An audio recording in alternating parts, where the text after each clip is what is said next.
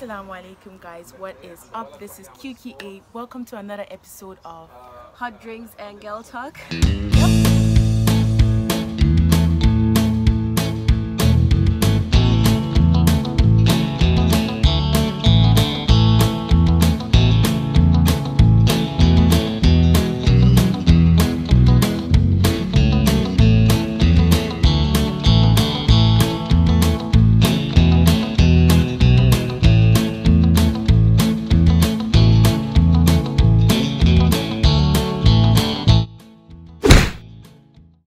Today I am with Firdausi and you can see her username on the screen, and we are going to be talking about an overdose of society rape.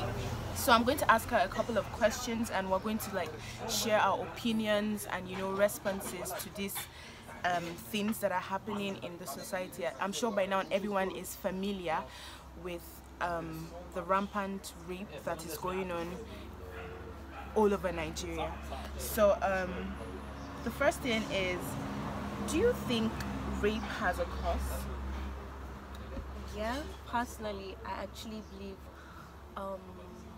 it's absolute complete lack of morals and self-restraint, and to some extent I actually come to believe that it's a form of sickness, because anyone in their right mind would not just be okay to act, because it's a whole process. I mean, you have to actually oppress someone, you have to pin them down against their will with all the struggles and all that, to go ahead and just take whatever you want from that person. Do you think it's because of the victim or because of the honestly rapist? When it comes to who is at fault, it has nothing to do with the victim. Look, the body is like a temple, it's someone's very best possession. There is nothing you can possess in this world that will surpass your body. Your body is there for you till the very end. So for someone to feel entitled, to feel like they have the right to come and steal that from you, that's insane. That's absolutely crazy. So basically, if I get what Firdausi is trying to say, she's trying to say that the cause of this thing is mainly the perpetrator. Yep. Now, a lot of people, a lot of these rapists, they tend to say the victim is the cause of their madness, because you have many of them, when they go to court, they say things like, oh, it's because of the way she dressed, and she tempted me and everything. God. What do you think? Because I know that this particular statement infuriates a lot of women. It's like, okay, so I can't wear what I want to wear without someone attacking me. What do you think about that? That's insane. I mean, a guy doesn't walk around with his short knickers, three cutters with a vest or singlet or whatever that is, and then women hunt him down and attack him because of what he's wearing. So it doesn't make any sense. Nobody has the right to dictate to anyone what they are supposed to wear, what they should look like. It's their body, they can do whatever they want with it. I mean, it all comes down to preference, I guess. We know that, oh, we're supposed to be covering our body because Islamically, it's part of our deen, that it's a form of worship that we're supposed to wear hijab and cover ourselves up and all that to prevent fitna and everything.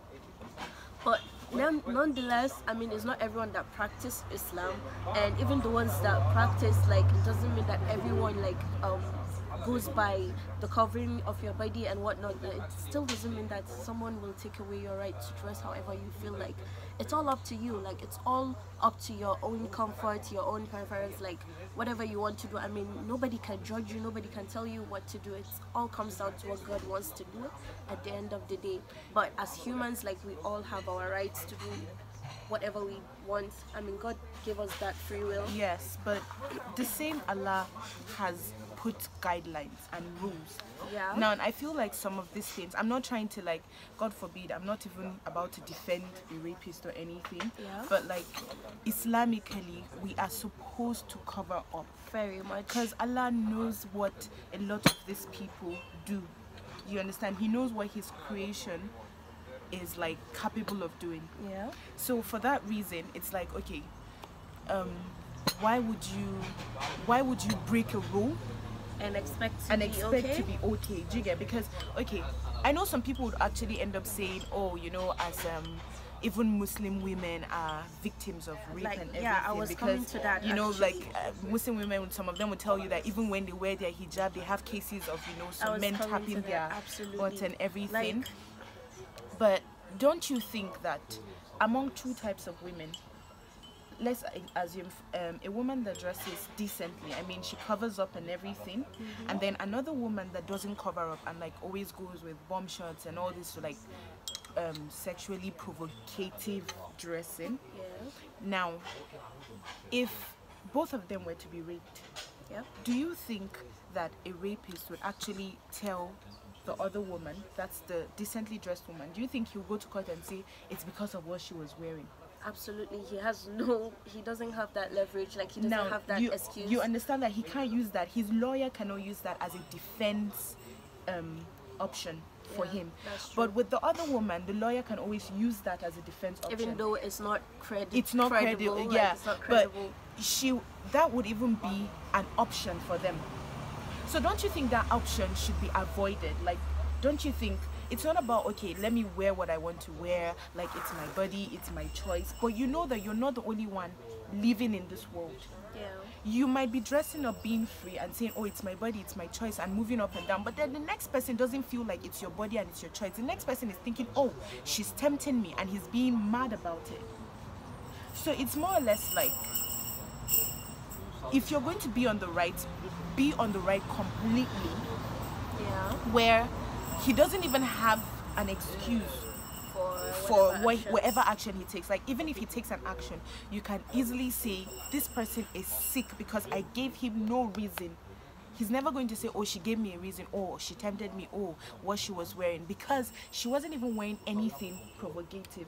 So what do you have to say about people that dress provocatively and they know it's provocative? Because you have some women that go out with their cleavage open and then Absolutely. and like, no, and then they're talking to a man and the man cannot keep his eyes on her face. He's looking there, yeah. and then she's like, my face is up here.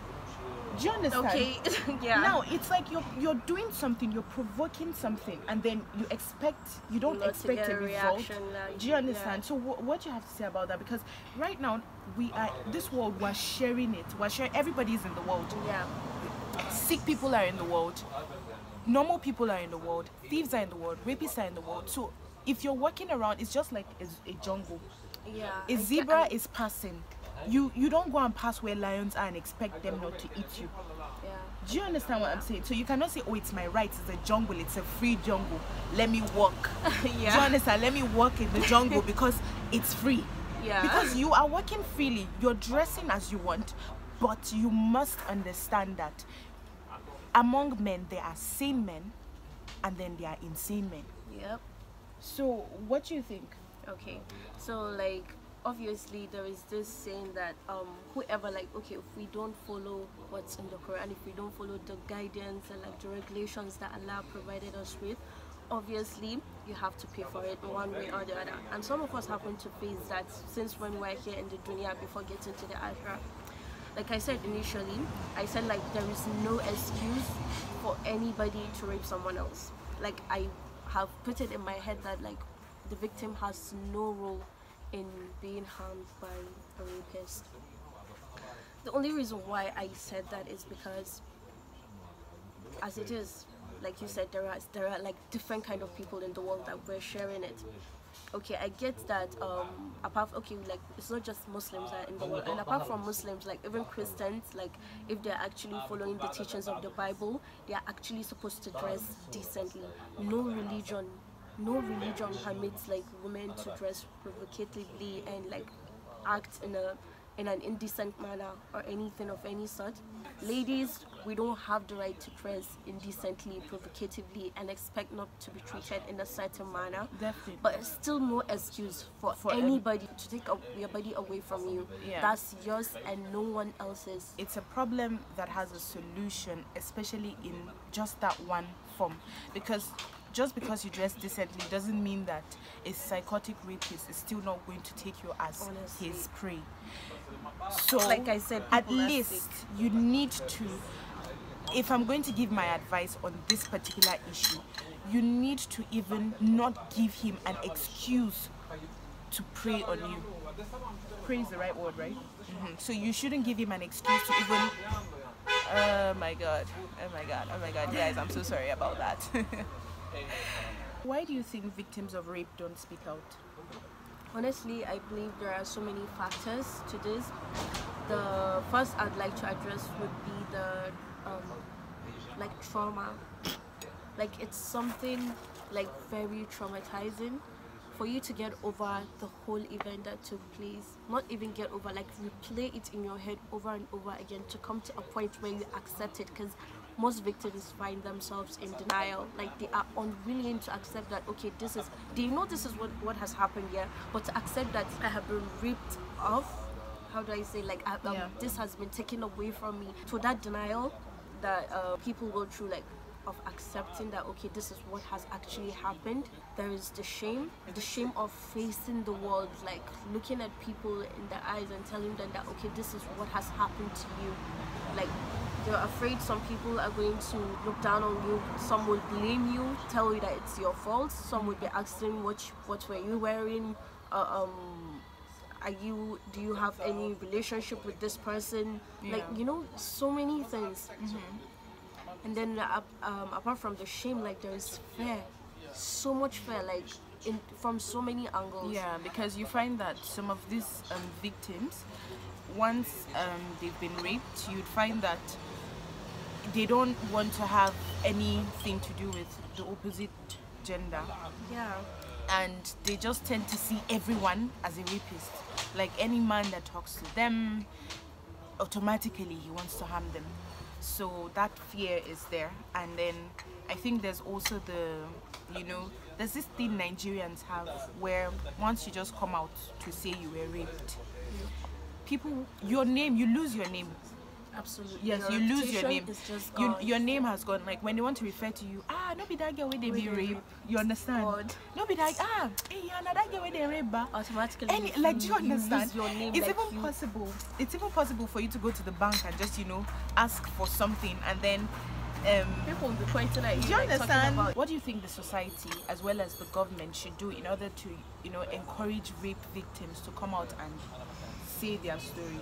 Not so many people are actually out there making up these bodies to protect the victims of rape, providing them with the platform for their voice to be heard, and also like maybe some help mentally and psychologically, like to overcome the whole, maybe providing them with therapists, like all these guidance and counselors, people that they can talk to, people that will help them regain their confidence and regain their selves back.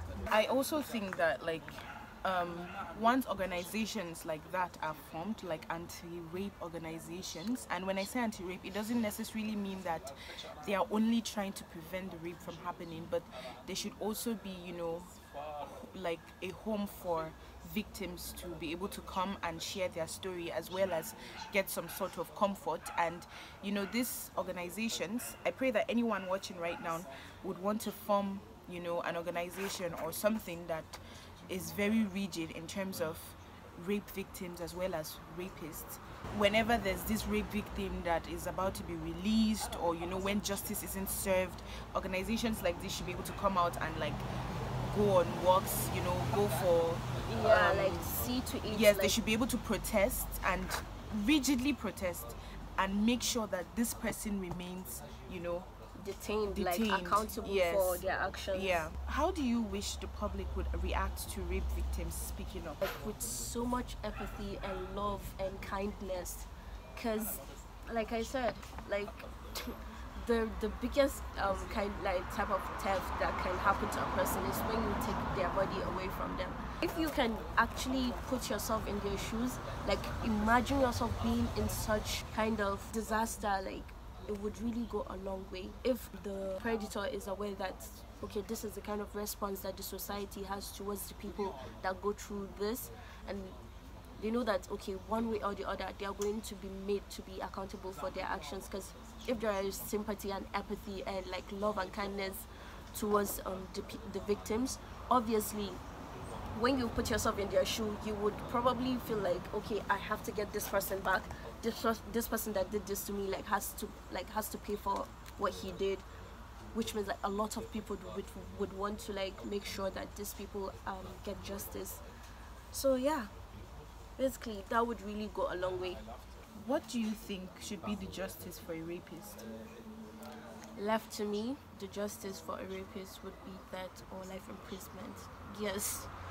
you can quote me on that. Death or life imprisonment. No, I mean, I don't even think there's anything better for them. There shouldn't even be 2 years, 3 years. No, because I feel life imprisonment is a sick thing to do. If a person can go ahead and do that to someone else, like they have no kind of human like how do I say this, human feeling, whatever it is, but like the human being in them is dead. Yes, definitely. And according to narrations, during the Prophet's time, someone that raped was actually killed. So twice actually. I don't even think there should be any sort of pity or anything for them. Nope. Kill, finish them. Left to me, it's not just imprisonment. They should be killed. Left to me. So lastly, what measures should people take in order to avoid becoming victims of rape? First of all, we've already addressed the dressing aspect earlier on. Ladies, learn to dress decently. Cover up yourself. Protect your body. Self-defense. Yeah, get self-defense classes. Learn how to punch and kick. Yeah. Pepper spray comes in very handy. Don't go anywhere without it.